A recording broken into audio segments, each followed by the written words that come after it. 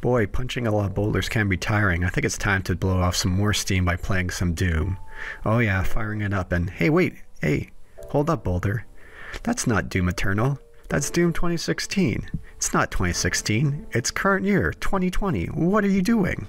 Well, my friends, I recently picked up Doom 2016 on the Steam Winter Sale. I'm totally glad I picked it up and totally would have paid $60 for it, but it was nice to wait, let the hype die down, and see the game for myself. And that's more taking the patient gamer mentality.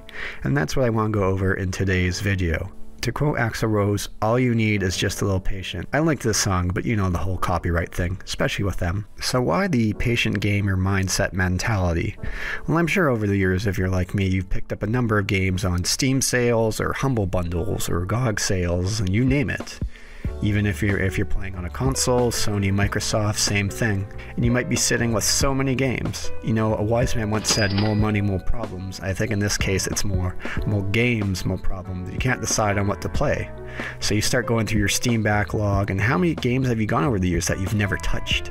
That's a whole different problem in and of itself. This can be a bit of a struggle if you're a patient gamer, but the thing is, you wait for these things to go on sale. You're not buying every new major AAA release on release. You're giving it time to breathe. You're giving it time to go down in price. And that's one of the big things is when it comes all about the money.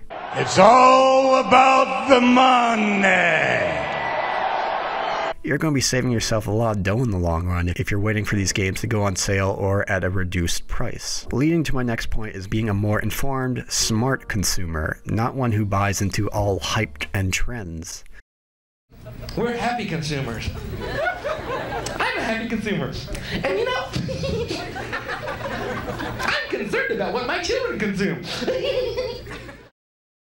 You can wait and see how the game turns out, because we've all seen, especially in the last decade or so, you end up with things like deceptive marketing or false promises, the perfect example being No Man's Sky. Now the funny thing is, if you're a patient gamer, now that game looks like it's worthwhile because now they have actually released stuff that they promised at release for a much lower price point. As much as I hate to say it, of course, we have the issue with broken games being released at launch. For example, Fallout New Vegas or Dishonored 2, which I did a video about before. Now usually most games will get fixed up, they'll get modded, DLCs will be released, fans may fix the games for the developers, Bethesda. Some developers will actually be competent and fix it themselves, or they should have just had it right at release. But unfortunately, save for a few companies, most major releases are going to be buggy as shit on launch. It's just a fact of life now. It's one of those forces of evil that have prevailed throughout the gaming world. So be a smart consumer. Don't buy into all the hype cycles. Let a game come out, let it breathe, let it come down in price, let it get fixed up, let the DLCs come out. Then make your decision. Especially if you're a PC gamer, the next point's going to be great for you, especially in regards to money. Alright, check out this bad boy. 12 megabytes of RAM, 500 megabyte hard drive, built-in spreadsheet capabilities, and a modem that transmits at over 28,000 BPS. Wow. What are you going to use it for? Games and stuff. I mentioned before in my previous videos on Dishonored 2 and Deus Ex Mankind Divided is I use a semi-toaster laptop that's about 5 or 6 years old at this point. So while it can't run everything perfectly, it's more than good enough for what I'm going for, as the most recent games I've played usually have been out now for 2 or 3 years. I talked about this in my video on the Lindy effect and older games holding up, where I've had friends who've spent, you know, hundreds and thousands of dollars on building these expensive PCs. Give me $1,000. 1,000 more? And then I asked them, oh, so what have you been playing? And then they said, oh, I'm emulating PlayStation 2 games.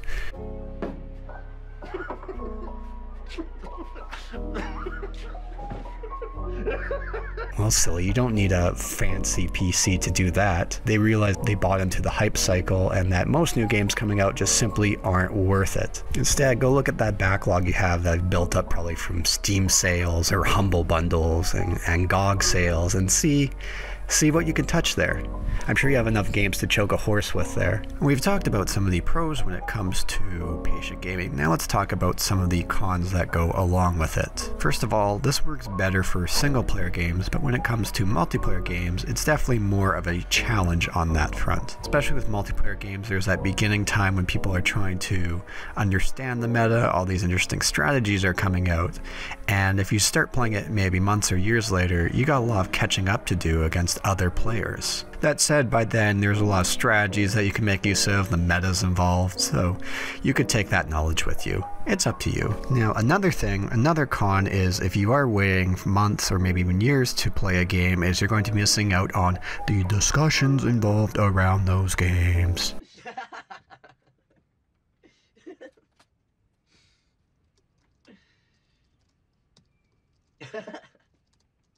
Aw, do you feel left out? But I want to contribute.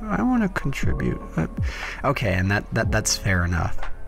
But again, depending on the games, we've seen the last few years, a lot of these hype cycles that come up. Once they die down, people really realize that, hey, you know what, that game wasn't that great. BioShock Infinite. Yes, at the time of release, there was a lot of hubbub around BioShock Infinite, and there were some astute individuals who were able to see through it. And as time has gone on, as the hype has died down, people have realized that as well, and now realize the best BioShock was BioShock 2. Mostly. Maybe. You might not understand the memes or contribute to the memes or the discussion, but if you give it time to die down, the hype to die down, Undertale, you could see games for what they really are. Undertale. Okay, Undertale was a pretty good game, but that last hour is just something else. Now, am I saying that for every release that you want to play, you wait? No, that's not entirely true. If there's a developer, maybe like From Software, for example, that you really love all their games and want to support, by all means, you could buy it on day one. I had to actually think back to what the last day one release I got was, and that was Hotline Miami 2 back in 2015. Holy, that was 5 years ago. The last DLC I bought at launch was the Ring City for Dark Souls 3 back in 2017. My god, where did those 3 years go?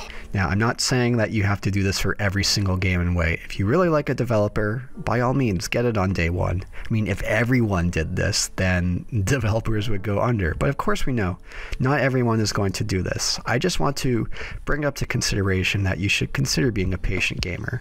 You don't have to do it for every single game that comes out, but try it for some. See how you like it. Go through your Steam backlog or your GOG backlog or your Humble Bundles.